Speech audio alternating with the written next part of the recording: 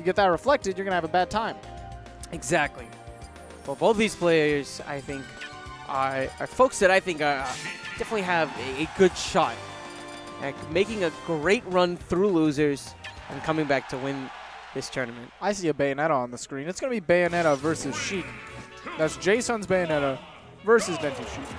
JaySon, we've seen generally repping the Fox, but I can see why he's picking a character like Bayonetta, even though Bayonetta definitely doesn't have the same great approach options that Fox has. Yeah, but Bayonetta packs is an amazing arsenal of punish tools. I mean, she's not fast like Fox, but once she hits you, she feels like it because she keeps going. The punish game is insane. Also, her cross-up game, not the worst in the world. We know JaySon loves his cross-ups with those down airs. This is true. This is true. Well, right now it just feels like he's putting in some work on Denti. Even though we haven't seen too many witch times, look at the damage, 93 to 66. I mean, we don't need to see very many witch times. You just need one solid up B into combo moves. That witch time is just going to be able to seal a kill. That's assuming he needs it if he doesn't connect with like a forward throw at 100-something around the edge. Let's say he doesn't connect with, I don't know, down air, which is a ridiculously strong move. I don't know if you've seen the stats on that move, but that has a 80 base knockback and 140 knockback growth. It is nuts. It's gross. It's just gross. But it seems like JaySon is actually having a lot of trouble landing some of these KOs. Here we're seeing, I was saying earlier that this might be super relevant, that Bayonetta has a frame 1 air dodge. No other character in the game has a frame 1 air dodge. Usually starting around frame 3, I believe, after more recent nerfs to the dodging systems in this game. Bayonetta's air dodge comes out frame 1, and you'll know when it happens then, frames 1 through 4, if she gets that bat within. That might make some of the 50-50s coming out of these characters a lot less potent if you can just bat within every time Denti tries to go for an up air. We talk about this, but I also have to talk about Or the fact throw! that... Ooh, that's gonna the be kill. it. I feel like Bayonetta has one of the best pummels in the game. She just keeps hitting you for damage. But here's the thing. As There you we can go. see, witch time, people, especially on Twitter, going nuts about witch time and all of its applications. But what beats witch time? The grabs. And this is why I think Sheik, especially at the end game, has such a strong edge on Bayonetta, because all Sheik's looked for are those That grabs. forward throw bouncing fish, which is a true combo, was just escaped because of bat within. My mind is being blown. Why does this character have a frame 1 air dodge? This is going to be so relevant. Is this some Sheik salt that's coming out from Neighbor? I'm just so confused. What other true combos aren't true because she's going to have a frame 1 air dodge? Well, I was going to say that she was winning, but my JaySon, goodness. like we said, one of those openings, and all of a sudden this match just got incredibly interesting.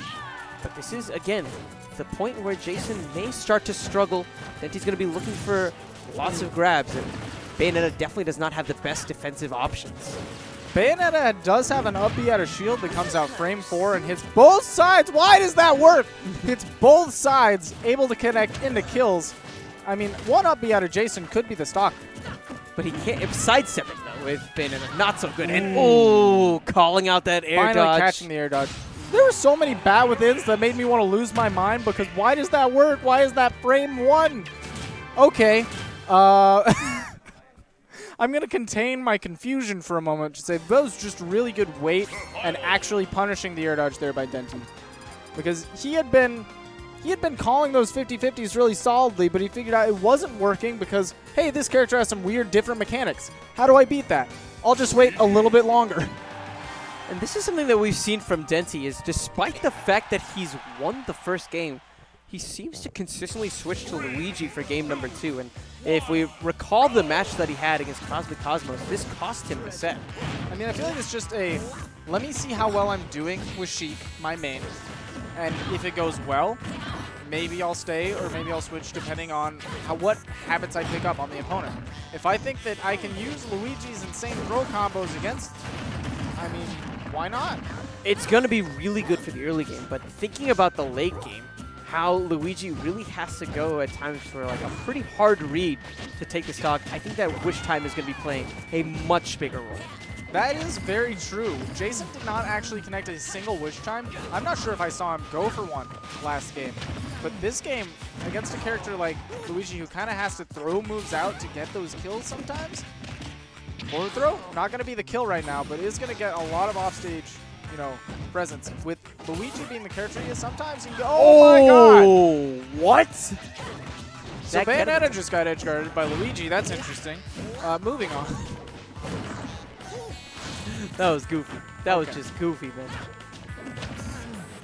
JaySon scooping up Denti there and then getting the up throw up air. 21% on the Bayonetta, 0% on Luigi. But that's perfect for Luigi because he'll just rack up those. Oh my goodness. That was terrifying. Bayonetta's terrifying. You're scared to play this character, aren't you? I am terrified of this character. Previously, I wasn't so terrified, and then I saw JaySon versus Denti, and I don't understand why that bad within is a thing. And also down smash and spikes. This character's terrifying, JB. Ah, man. She's doing her thing. Look at her. She really is just doing her thing right now. Just doing her thing. JaySon trying to close the gap, and Denti called it out. Putting up that wall of jabs there, but what JaySon might be able to do now that he's seen that is maybe just run up and potentially run up at just Witch Time if Denti gets too complacent with the jabs. That is true. He could also challenge fireballs with Witch Time if he gets close enough to Denti. Oh, he went for the pivot grab there.